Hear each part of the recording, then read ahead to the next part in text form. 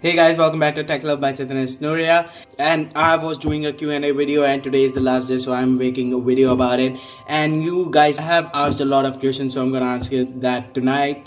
And I was thinking about changing my name and it is still in the process. I'm not able to think any great name that I like right now. I have a name that I was thinking about was Tic Tac Toe, and that is really funny for me. Tic and then Tech, T-E-C-H and then Toe, so that was really funny for me. So I was thinking about that, but if you have any suggestions, please let me know down in the comments and I might like that and I might put that name on my channel. So let's get into the question. So first of all, the question is from Viporian Gaming. So he says that I would suggest that you change your name because it is very important in marketing that you have a short and easy remember to name and easier to promote your channel. So I definitely agree to that analogy. That's why I was thinking about changing my channel's name.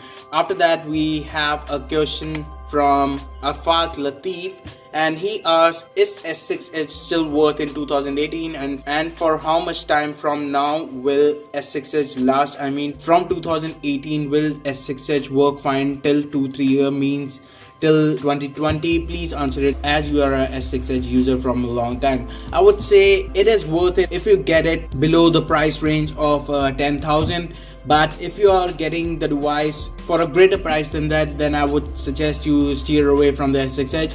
I would highly suggest you go for the S7 Edge because its camera is amazing and you get more powerful combination. So I would suggest you go for the S7 Edge because I personally think that S7 Edge has more to give at this point and at this time than the S6 Edge, and I think the S6 Edge has come closer to the end of its life cycle, and I don't think you should think about buying a new one or a used one. I think you should go for the S8 or the S7 Edge. So under that, 10K has replied that if you're on a tight budget, I would recommend the S6 Edge. By the way, I'm using it right now. So once again, my point, he says the same thing, that if you're on a tight budget, then only you should think about the S6 Edge, otherwise steer away from it. So second question from Afaq Latif is, my second question is that, is it safe to use fast charging on S6 Edge always? I mean to say that whenever I charge, I keep that on fast charge. So I wanted to know that, is that affecting my phone or there is no problem in it?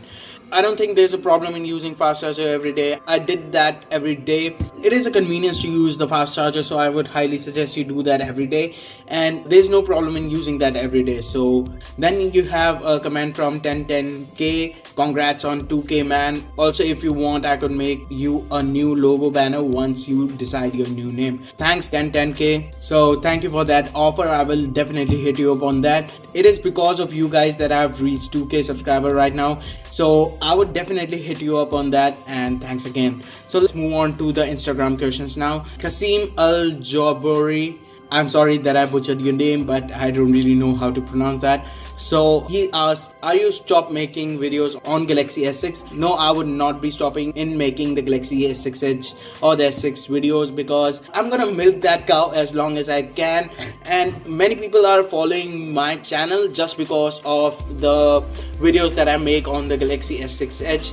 So I would not let them down and I would be making a lot more S6 Edge videos. But for next couple of videos, I'm gonna focus on the Galaxy S9 because it is a new device and I want to make a lot more videos of the Galaxy S9. So after a couple of more videos about the Galaxy S9, there would be more videos about the Galaxy S6 Edge. So hold on and they will be coming. So the next question is from Amit Khan 7.